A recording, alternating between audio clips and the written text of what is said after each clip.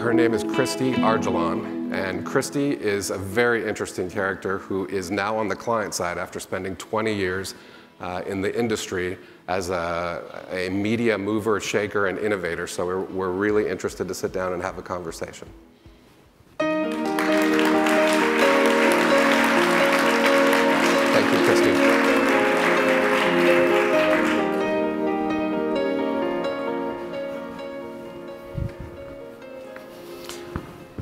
Okay, I'm going to look at my notes to talk about the things that we thought would be interesting here, but the very first thing, of course, is 20 years in this industry, and now you're on the client side. Yep. What's that like?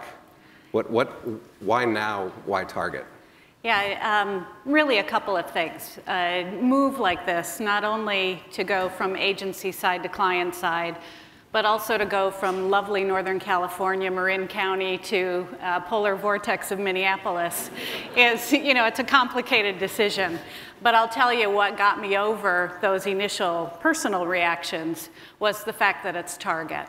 And there is so much brand love for Target out in the world. And also that it's one of those brands that has the brand at the core of the company, which for any of us who are in the business knows how, first off, unusual that is, but also how powerful it is. And so to be able to move from agency side, big complex problems. So sorry. That's okay. Sure. Are we in the Sure. shadows? Totally in the shadows. It was nice there. It was just me and Pete. Yeah. We were really, oh boy. Now I totally need my uncomfortable. glasses. Yeah. So to go from complexity of the agency side to complexity of a big retail company feels very familiar.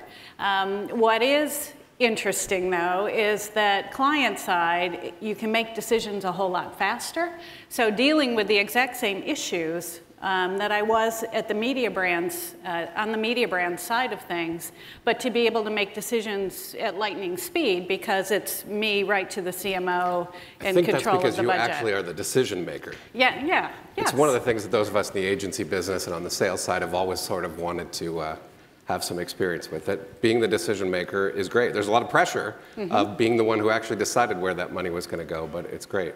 So I hear that you moved from Northern California, and I see that you're wearing orange and black today, so I have to ask if you're a Giant fan or if that's just...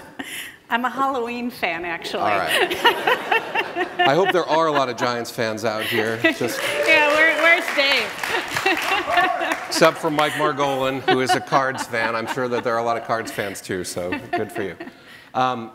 It's interesting, in reading the press release when you came on board at Target in June, one of the things that it says over and over again is this idea of integrating paid, earned, owned, and shared media initiatives. Obviously, it's a challenge, and in this multi-agency world with all the partners that we work with, how do you deal with that? You keep it simple. Stupid, right? KISS. And this is the key piece for me. We as an industry tend to pick these devices that we use so that we can very consciously start to make different decisions as the landscape changes. I actually think that paid, owned, earned, shared, and now what's the new one? Converged is the new term that's getting attached to that. So peso is turning to pesoc. What's interesting to me is that we use these devices so that we're more conscious of how we think about channel proliferation.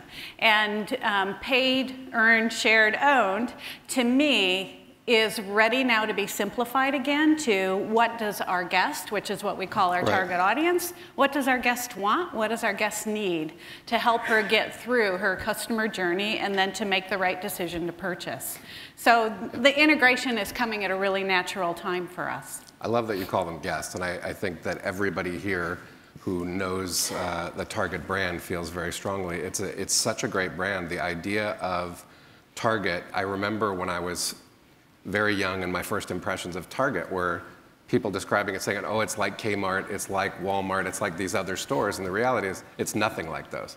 It's a company that competes with those, but it actually cares about the brand. There's a message there, there's a quality there, there's just a feeling there that you get from Target that you don't get from those other brands. So it's something to be very proud of. I think one of the challenges that I always see from my side of the table, and I'm sure you saw when you were on one of those companies that was servicing clients, is there are so many people sitting around the table now. It's great that you get to make those decisions, but how do you get all those people to play nicely? I've found that where we're the full service agency and handling everything, even in that situation, there's still the challenges of everybody's idea needs to be vetted. Everybody thinks their idea is great. Everybody thinks they've got the best way to invest money.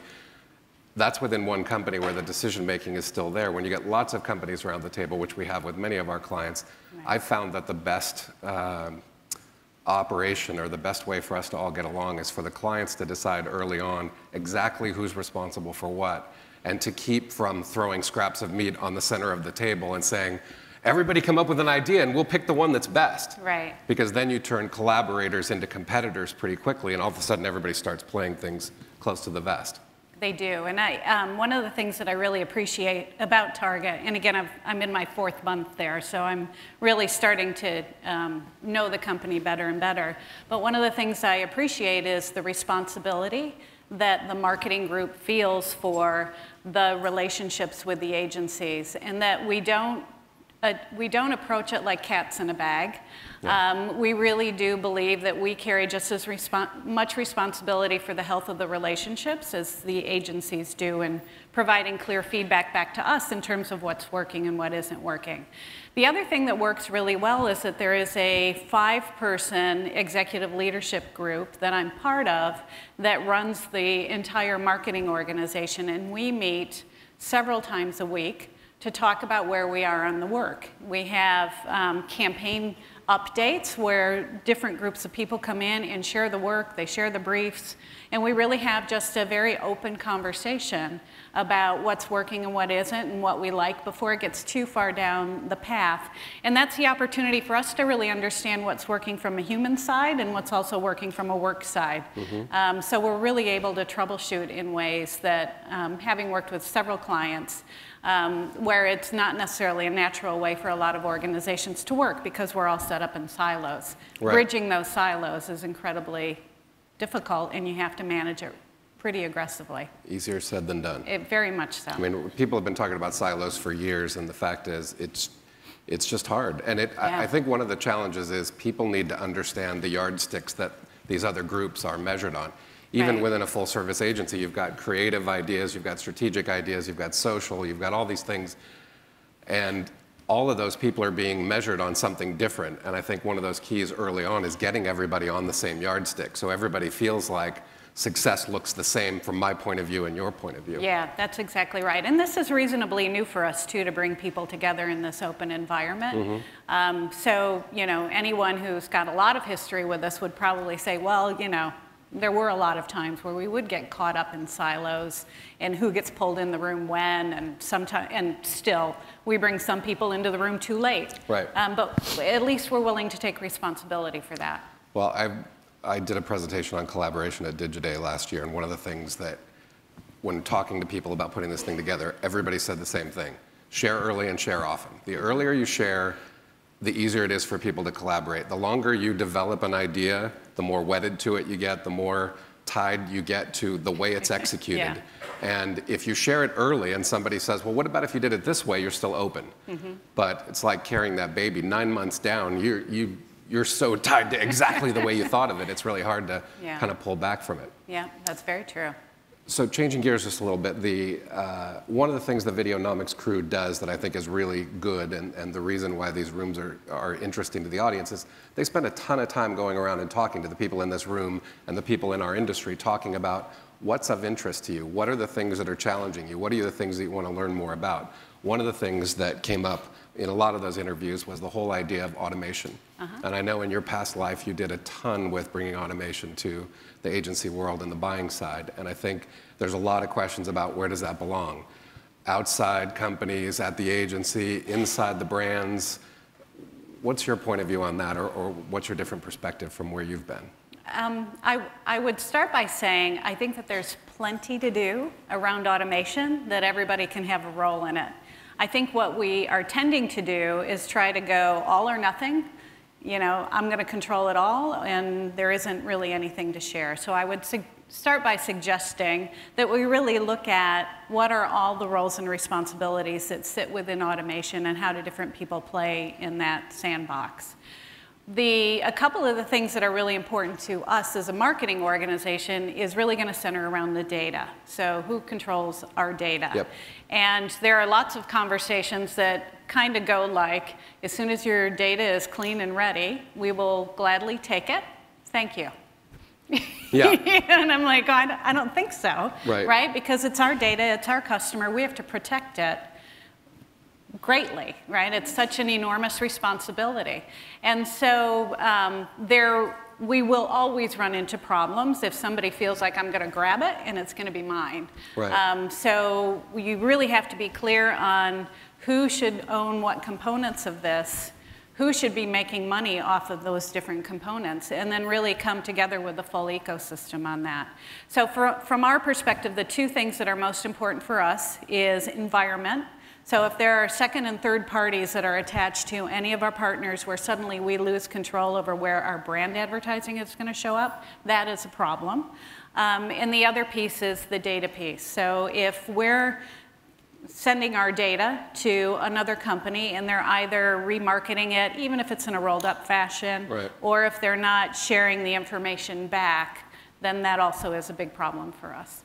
Yeah, and I think marketers definitely have the fear of, well, if I give this to this agency or this buying partner or this other group, right now we're partners. What about 2 years from now when they're partners with somebody else? Are they going to use my data for that? Right. And luckily we haven't heard many stories about agencies reusing somebody else's data or selling partners using somebody else's data, but I know there's that fear. Everyone's concerned. But you could push on some of the ad tech companies who are then like the arm to the agencies, and what are the practices there? Yep. So it's just really important that we're all crazy aware of the terms, yeah, of how the relationships are working. It's all stuff you can work through, but you really have to be clear on what your expectations are for your agency relationship, as well as any other partners that they pull into their ecosystem. Yeah, it's interesting to me. From the agency point of view, we're always concerned about conflicts. What's a conflict? Who's in this category? If we have Target, we can't have Walmart, all these different things. And from a technology point of view, it's amazing. The technology providers, no one ever seems to be concerned about conflict. It's like, oh, you've got category experience. You're a genius. Like, well, we have category experience. Why can't we work on 3 of those brands? And it's always fascinating to be with web development. No problem. We'll take the people who've done 4 different competitors. But on the agency side, I think there's just so much more about the brand. It's so much more of an emotional connection and that you're invested in that it's really different. But so one of the other things that we wanted to talk about was just this rush to social. With things moving to social, it changes so much. Where does the money go? Who controls those channels? How do you manage these things inside and outside? And when you're out there in social channels, who's got the voice of Target? Is it people out there for you? Is it someone in your company? Is it a combination? One of the things that I think clients fear in social is all of a sudden we've got this process that's 20 steps to get approval for anything we ever say anywhere. Then in social, all of a sudden you've got some kid who can just get on there and say something, and there's that real fear. And obviously we've seen people make mistakes with those things, but how does it work for you and your point of view? I actually, one of the things I greatly appreciate about the company is it fully embraces social. Because it's such a beloved brand, social has treated the company well as well. But there absolutely are moments where, things aren't always positive. And what the company does do is it engages in all of the dialogue. And so we do have a full team that is listening 24/7, or maybe 27. 26 to everything that's going on, and is very much there to respond in whatever way the team feels it's the right way to respond. So that piece is incredibly strong. We also, though, have a lot of content that we want to be pushing out, and we run into a lot of problems in terms of being able to fulfill the content needs for that, and having enough content where we can always have an A/B copy test going on, and enough people to watch how things are getting picked up and pushed around. So it's, we're letting go of the restrictions as quickly as we can, and continuing to expand our efforts around earned and around social in particular, We are seeing that it is costing us more and more money to drive social. So, you know, right. it isn't free. Right. And, you know, you should never think of it as free. Free. Right, exactly. Yeah. Everybody started there. Well, it's free. Just make it go viral and it's free. Exactly. You know? So, you know, we're learning all of that, and we just keep dialing up the volume on it as we get better and better at what we're currently doing. Well, and I think the reason that free is funny is because free did work. 5 years ago, you could put out a great video and it was free. We had a thing called a social experiment we did with Honda years ago, and it spread to 5 million people on Facebook in no time. And those 5 million people, every time we put something out, it was on their wall, it was everywhere. Well, we all know at some point, Facebook's here. Mark Zuckerberg lost the battle to not make money at Facebook, and there had to be a time when they were actually going to start charging for the content, charging for the eyeballs, and perfectly acceptable practice.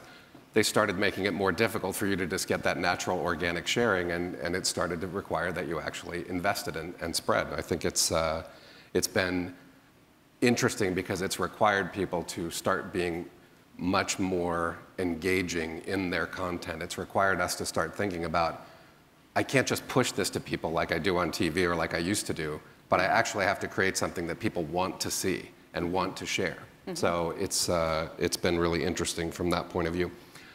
One of the things I talked a little bit about in the opening, which I literally yesterday driving up here noticed the story about the sustainable salmon, the video that Target did. And I thought, this is exactly the kind of story that we're doing that I find to be so effective today.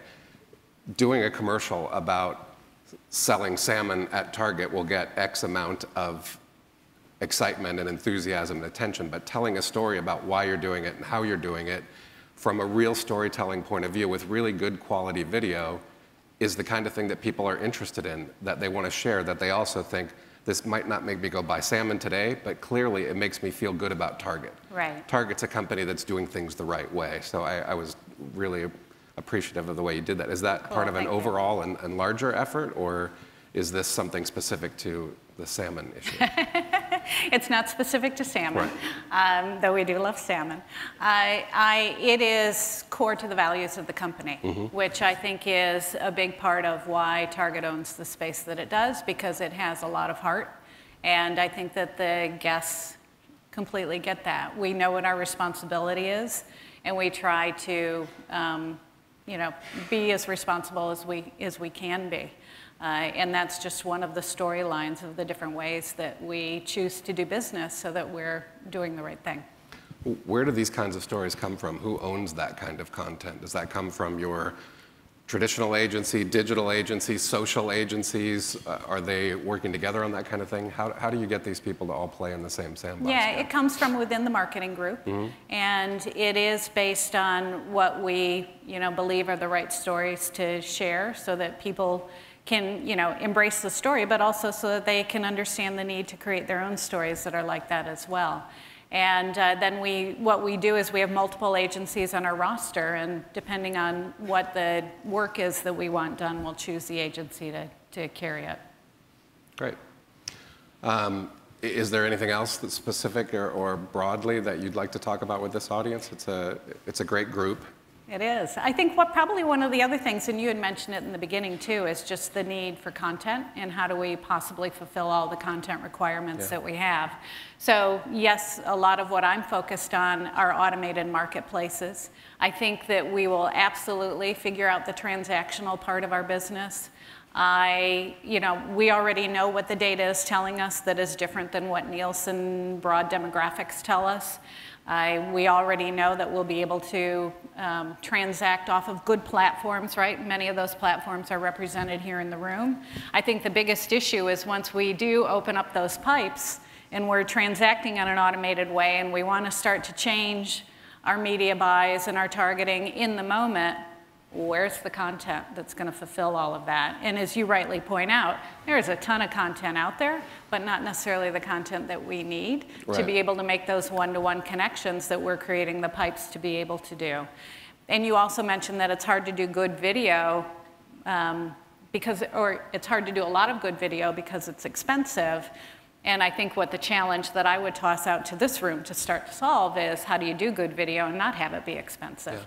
right? Because there is going to be massive need for good video. Well, I think one of the good things about that, and as I talked about a little bit, we're doing a lot of in-house production, and I think a lot of agencies are, and a lot of brands are.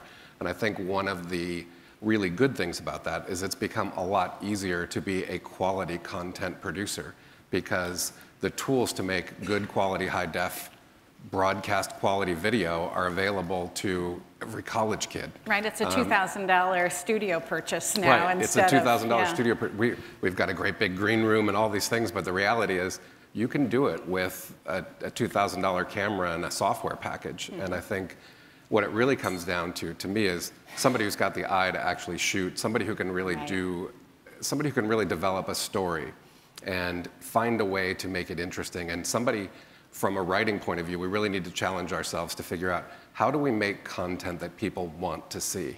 You know, we like to talk about the fact that we're not making digital marketing or marketing digitally, we are marketing in a digital world. And marketing in a digital world means our audience just lives in this space with all these screens and all these distractions. How do we get to them? And how do we get their attention? And more, when I got into this business in the early, or let's say late 80s, at Saatchi & Saatchi in LA, one of the things that I always remember as a creative director who was telling me that borrowed interest is just a weak crutch. You know, when you get a celebrity or you bring in somebody else or you try to play off something topical, that's just because you don't have a good enough idea. And I think that today, I would say borrowed interest is a staple. You know, you've got to find ways to tap into the things that people already care about. You've got to find ways to say, people care about, you know, their local drive-in theaters. They care about their local communities. They care about the salmon fishermen. They care about the way that things are done. How do I make my brand fit in with that in an authentic way? And it absolutely has to be authentic. It can't be it can't be forced in there. Yeah. That's very true. And what we find too with our guests is that they want to make the right decisions every single day. And if they feel like they can pick companies that make it easier for them to make the right decisions with how they spend their money, you know, where they shop, what businesses they support, that, you know, that's the kind of help that they're looking for. Yeah, and I know you're fairly new to Target, but I would assume that Target has much better brand loyalty than a lot of the retailers because of that brand and because of that thought process of this company's a little different.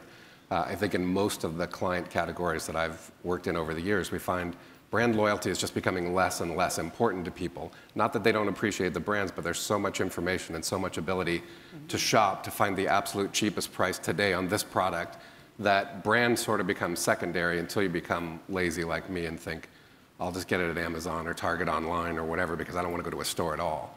But that value to the brand in a lot of categories has just sort of become less important. Right, especially when you consider millennials that are coming along, right? So they have a very different requirement from any person or company that they engage with.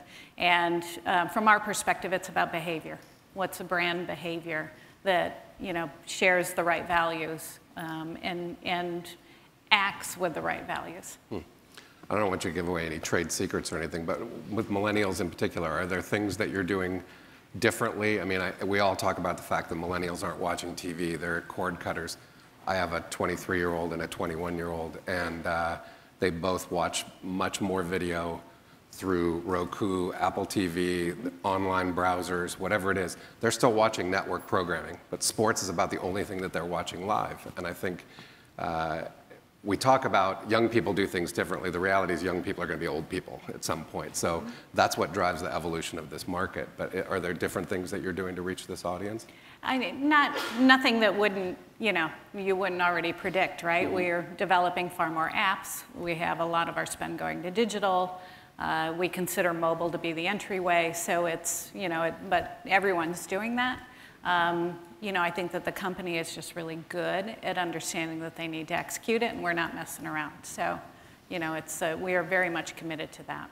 It's funny you say mobile. One of the other things that I've been fascinated with lately is the idea, how many times I've read the term mobile first. Mobile first, digital first, social first. I don't know why something has to be first. You know, one of the things that we always feel really strongly about is there is no perfect media mix that you can apply to every product. There is no perfect, I idea of how you do things. Everything should be about who are you trying to reach, what do you want them to do, what are your objectives. So I cringe a little bit when I hear mobile first or digital first or any of these kinds of things. And I know it's very common in the industry, but I think a little bit of it comes from the idea that there were so many companies and people who missed the internet wave the first time around, and then they missed social, and they missed this, and then now it's like, oh, we're not going to miss mobile. We're going to put mobile first. And mobile's great. I'm not denigrating mobile, and I know a lot of the people here are mobile professionals. But it's just like when I used to go to search conferences with Mike Margolin over here, you'd see people stand up, and it would be like, all money should go to search. Search is the most effective thing in the budget. Well, of course it is, because we did Super Bowl commercials to tell people they should care about that thing that they were searching. So I think one of the challenges today, and one of the things I know you have a lot of experience is attribution of where is that success coming from. We're looking at all these different mixes, and ROI is certainly something that people in this room care about. Do you have any advice or any thoughts on that in particular? The idea of multi-channel attribution is something that we're fascinated with, and it seems to get better and better every day with all the data that's now available to us. Yeah, so a couple of things in what you were just saying. So the first thing is back to those devices that we use as an industry. We all say mobile first because actually we do TV first. So if I just keep saying it out loud, maybe I'll actually do it. You're right. Right? So that's we just keep smacking ourselves upside the head until it becomes natural. The other thing is, what was the other part of the question you were asking? I don't know, probably wasn't that Oh, important. attribution, that little thing. The other piece of attribution is in, media brands, Target, no matter where we are having the conversation, what's incredibly important is we can do a lot of innovation around digital. We can do a lot in terms of attribution in digital. It doesn't really help me until it's channel neutral, right, and that we've got offline media in there, and especially television. It will be a while before television is digital. So there's a lot of effectiveness to get out of significant marketing spend that's happening across the industry. And so we have to take responsibility for understanding how to get television into this conversation as well. It's funny because I think, having worked in digital early on like you, I think one of the things that's really interesting is in the early days, everybody would scream at us digital people and say, well, you guys have got to show ROI. You've got to prove your worth. You've got to show us that this stuff is working. And I'd look at them and go, you've been buying TV for 100 years. You never cared about attribution. You never cared about ROI. Now all of a sudden, we're spending, $300,000 on search, and you want me to prove it. I'm like, that's what these numbers prove, how many people have come here. But I think one of the things that digital has done is it's given people a taste for what you can do with proof, what you can do when you have not just intentions, but actual behavior to measure and see where things are going. And I think part of it was that information just wasn't available, the data, the tools, all of that stuff. Now the data's available. It's a matter of getting people over the hump, and there's still a lot of ways to go when you get to those disconnected things like TV and print. There are. And we're back to that, 50% of my advertising works, and now I can say, and I know which 50%. Yeah. And so that day is here. A lot of it is still manual, right? Because we don't have our pipes completely opened up to be able to really apply it every day, all day long. But we can answer that question now. And I think that what is incredibly powerful is that we are seeing the TV networks responding to that as well. Yeah. And they're committed to changing the way that they do business. They also have a lot of complexity to work through because their system, they're companies that have grown up by acquiring other companies. Their systems don't talk to each other. How on earth do you automate a marketplace in a world where, you can't even figure out how to get your computers to talk to each other? But they are so committed to it, and I'm seeing an acceleration in changing the way that they approach a marketplace in ways that I've never seen. Yeah. And it's in 3-month increments instead of 3 or 5 or 10-year increments. Yeah, Josh and I were talking last night with Jeremy and a couple others. It's interesting. We're finally at that time where everybody seems to be embracing the change. Everybody seems to be open to what's changing in this marketplace. How do I need to do things differently? There's a lot more people trying to learn. I think for years, and I'm a traditional person first and then a digital person, and really I like to think integrated and holistic. But I think we're finally at that point where even the people that sort of resisted digital and new terms are starting to get much more interested and really pay attention. And I think part of it is because the digital sellers and the digital publishers are doing a much better job of starting to talk to people in terms that traditional marketers understand. Right. One of the things that I know came out of the upfronts this year, there was a lot of discussion, I don't know if you were involved, but there was a lot of discussion about YouTube and other online video publishers were actually selling and packaging and talking like broadcasters. And it makes it much easier. And I know with Nielsen and other measurement tools, we're getting to that point where there's a lot more ability to just talk about who saw my stuff, Right. how did that work, as opposed to using one measurement here and another measurement here, and then everybody in the room knowing they're not the same thing and Right. they can't be collapsed. Because I think one of the challenges for digital video and television is if you're going to really know the ROI, you got to know how they're working and how they're working together and where those pieces fit together. Yeah, and what's really nice right now too is that we're seeing multiple companies come together with the ability at an Axiom or an Experian where you can actually match the data so that you really can get to full customer journey. And that's here now. And I think that that's incredibly compelling for all of us who are trying to understand what the journey is that large groups of our customers are on. It's funny, going back to what you said about saying mobile first, it's true. I mean, you bring up a good point. I think internally, it's a really important thing to have that rallying cry and to change the lexicon. It's just the language that you use becomes really important. One other follow-up on, I think one of the things you said about getting people into meetings and getting people to share earlier. I think it's really funny in this industry, and I'm sure most people in this audience can identify with it. Everybody wants to be invited to the meeting and everybody wants a seat at the table. How many people in this room like going to meetings? So it's this weird thing that being included in the meeting is a really, like, it's some sign of respect or that you're being valued. You know what's being valued? Somebody coming from the meeting and telling you the important things that happened in the meeting. Somebody summarizing what happened in the meeting. Instead of all 20 going to the meeting? Yeah, Yes, and I think one of the challenges in this industry is literally trying to figure out how to make people feel that they have a seat at the table without actually putting everyone around the table. Right. And I think we're getting better with using social tools in the workplace. There's a lot more collaboration tools that we're using internally. There's a lot more video conference instead of running up and down the freeway or jumping onto planes and things like that. But it's interesting. Do you have any other comments? Yeah, I think probably the last thing, and we were talking about this a little bit when I was getting my mic put on, is this need for us to come together as an industry and really get clear on standardization. So if we're automating our marketplaces, and we've got a lot of digital companies that are doing that, and we've got a lot of, all of the television networks and local MSOs, if everybody's out there figuring out their own way to automate a marketplace, we're going to have a mess on the other side of all of this because the systems are all going to be different. So there is either going to be a huge opportunity in the middle to be the interface between crazy different systems, or we should come together as an industry and really figure out what are the certain APIs that we have to have in order for all of this to work more fluidly across multiple channels and multiple companies. Right. I think one of the challenges that we face all the time is there's so much more data available, but it's not normalized in a way that you can just drop it in a spreadsheet and apply it across different channels and things.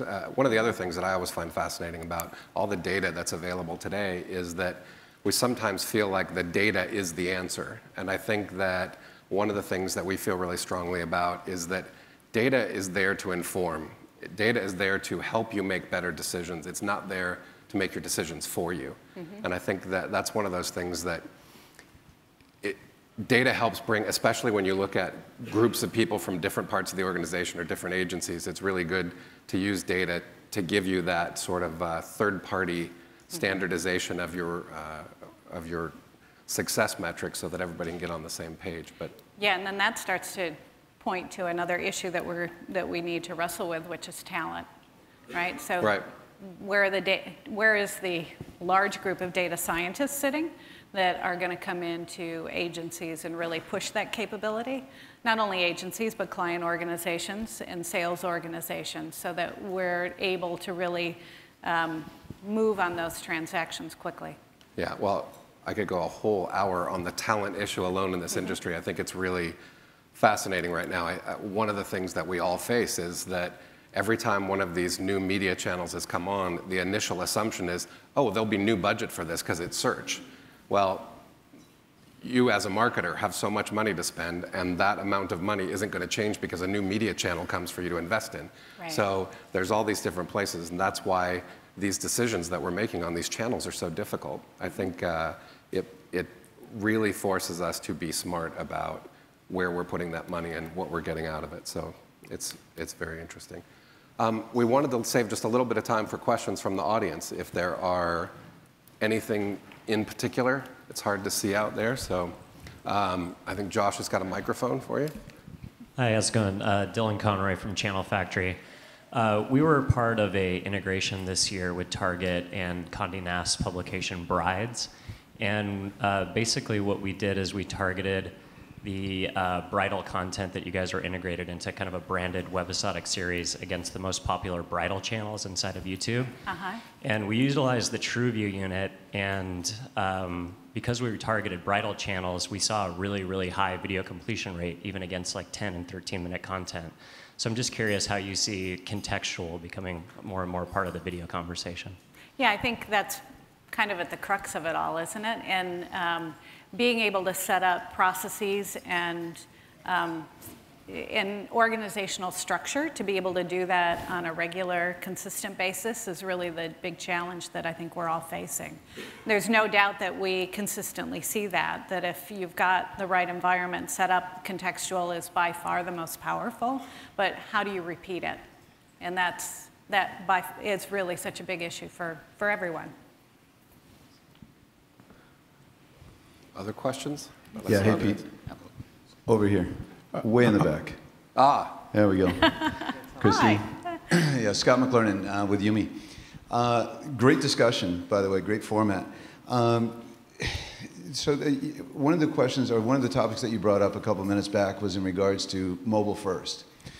And it led me to think about that there's that people are looking for attribution of who's the first screen. And so, and I'm wondering is the conversation really around first screen, or is the conversation around what those screens do differently? And so as you look at the campaign, are you building it around what screen first, because what the KPI is of that particular campaign and objective? Yeah, I think part of the challenge is that whatever we think is the first screen for one group of our guests is not going to be the first screen for the second group of our guests. So really understanding, but we are going to start with where do we really want the customer journey to start, and how do we see it unfolding based on the way that we're looking at the data. So I don't think that we can answer that right now. I think that we do declare mobile first just because we know that there's a ton of viewership that goes on. When she's sitting and watching television, it's really the mobile device, whether it be her tablet or her smartphone, tends to be the dominant screen now. And we've seen that whether I'm working at media brands or at Target. That's a pretty consistent data point that we're seeing now. And so understanding how to build a full ecosystem of messaging so that we are embracing the full session that she has with the brand is the piece that we're really trying to figure out right now. I don't think that anyone really has the answer, because it is so difficult to orchestrate going from one message to another when the purchase funnel is a swirl. It's not a straight line that goes from start to finish anymore. Yeah, so I don't know, I guess I don't have the answer to that yet. I think it's interesting too that we talk about first screen, because one of the things that I find is my wife and I will be watching TV. She's got her laptop on her lap. I've got my iPad and my phone, sometimes my laptop too, but only during fantasy football. But the fact is, it's really hard to tell which one is actually getting most of my attention. And sometimes it's this screen and this screen doing two separate things, and sometimes it's this screen, and this screen all doing the same thing. So I think it provides a lot of opportunities. And as I said before, I think it's important to figure out, depends on who we're talking to and what we want them to do. Who's your audience? And when they're watching Homeland, do you really expect them to be going to their iPad and looking things up? probably not. I hope if you're watching Homeland, you're paying attention. If not, you're probably going to miss the plot. But when you're watching football, there's like 6 minutes of action in a 3-hour broadcast. So there's lots of opportunities. That's not a joke. There is actually like 6 minutes of action. And I think it is fascinating when you think about it, how much free time that leaves you to look at stats, to look at other games, to check other content. So those multi-screens work differently depending on what you're looking at least from my point of view. Kristi, hello. Oh, yep. Kristi, I was going to ask you a slightly different question to take your customer's journey further down the road, because with mobile, of course, it's not really just about the marketing campaign, because once you're in store looking at your device, you're doing a whole set of different things. So how do retailers like yourself, how do you switch gears when it's not really about marketing now, it's about how I find what I'm looking for in the store or the best price point? How do you integrate that internally? Yeah, we currently have a couple of apps that we use to help facilitate the shopping experience that actually are becoming quite successful, and that there is a pretty loyal user group within our guest segments. And we're really excited about that, but we need to keep going in that regard in terms of development of more, especially the app capability sitting within the mobile phone. I think probably the greater opportunity is the notion of beacons throughout the store, and how do you use those to really drive the story, right? What's the store story? What's the merchandise story? And while we have apps that are driving more from a promotional perspective, how can you use beacons to help actually create a story as someone's as they're strolling through the store?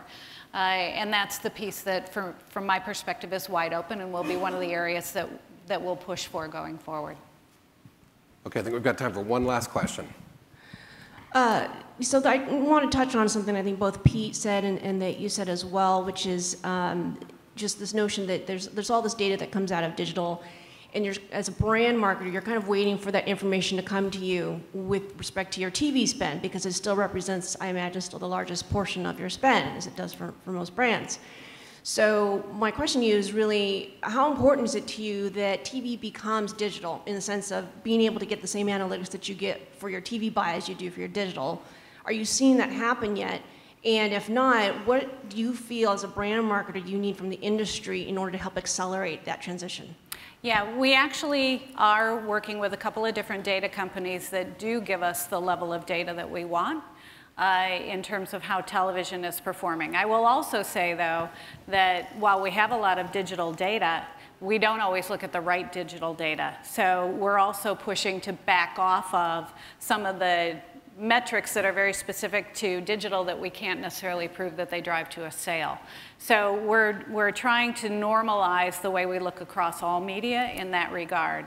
I feel like we are on the verge of really having target audience-based information for television that will allow us to go from watched this show, went to this website, took this action on their mobile device, and then bought. And you know, that's not just sitting within the walls of Target, that's sitting in a lot of different organizations. And it's because we're all getting creative with what the data architecture needs to be in order for us to be able to answer these questions across all channels. And so that's different than where we've been as an industry. We've accepted, you know, Nielsen demographics as the currency. You've read the press over the last couple of weeks where Zenith and now WPP are really pushing the use of rent track in more of the transactional discussions. So it's pushing the conversation to a much healthier, much more business outcome-based perspective than we've ever had before. Our spend tends to be, we're obviously a very aggressive digital spender, so our ability to get television and digital on the same plane is a big priority for us. Well, Kristi's answer was a lot better than mine was going to be, so I think we'll leave it at that. And I would like to thank Kristi very much for participating. Thank you. Fantastic. Thank you. Thank you very much. Really appreciate it. Thanks. Thank you.